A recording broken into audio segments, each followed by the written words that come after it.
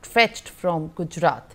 Now viewers, moving our focus to on the developments that are taking place as the tensions between India and Canada are in fact on a rise and escalating ties which are in fact not hinting at a good relations between the two nations, as several reports have also been released of the USA suspending the Indian diplomats from the High Commission in line with the Canada following tensions in India and Canada relations.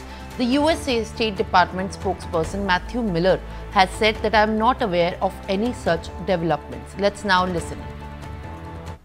Sir, after the killing of Sikh leader Hardeep Singh Nijjar in Canada by Indian agents, Canadian authorities expelled all Indian agents serving in the Indian High Commission.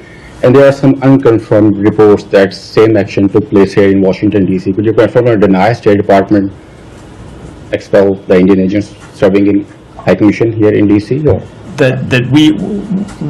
not familiar with this report that we expelled Indian diplomats. Yes, no. Indian agents who are serving here in. I'm not aware of any such expulsion. No. Ryan, Sir, after the killing of Sikh leader Hardeep Singh Nijjar in Canada by Indian agents, Canadian authorities expelled all Indian agents serving in the Indian High Commission, and there. All right, viewers. Now joining me to share more details is my colleague Belly Thomas.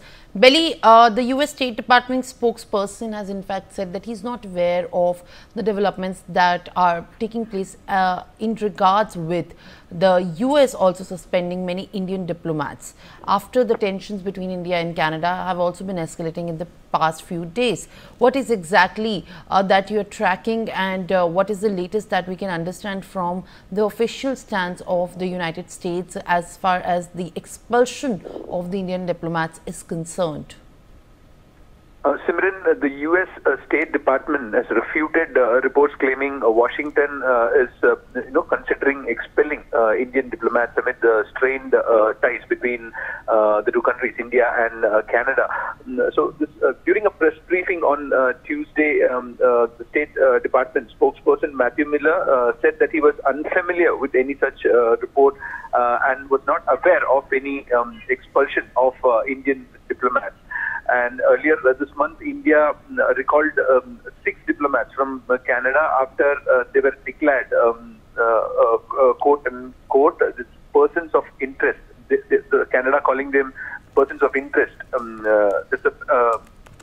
That's what the term used by the Canadian government in the investigation into the killing of Khalistani terrorist Hardeep Singh Nijjar.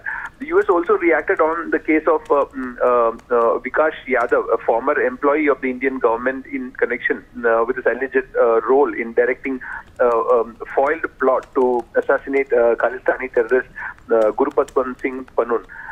Being asked about the Yadav's possible extradition, Miller said that the extradition matter comes under the prerogative of the US Justice Department. He also mentioned that the US has been in dialogue with the Indian government on this issue. The State Department spokesperson Mathew added that India had sent a delegation to the US 2 weeks ago to brief officials on the status of their investigation, and that the US made it clear to the Indian counterparts that there would be a real accountability. All right, Belly. I'll request you to kindly stay on with us on the broadcast while we also get more updates and important news breaks coming at this point of time on the disengagement of Indian and the China.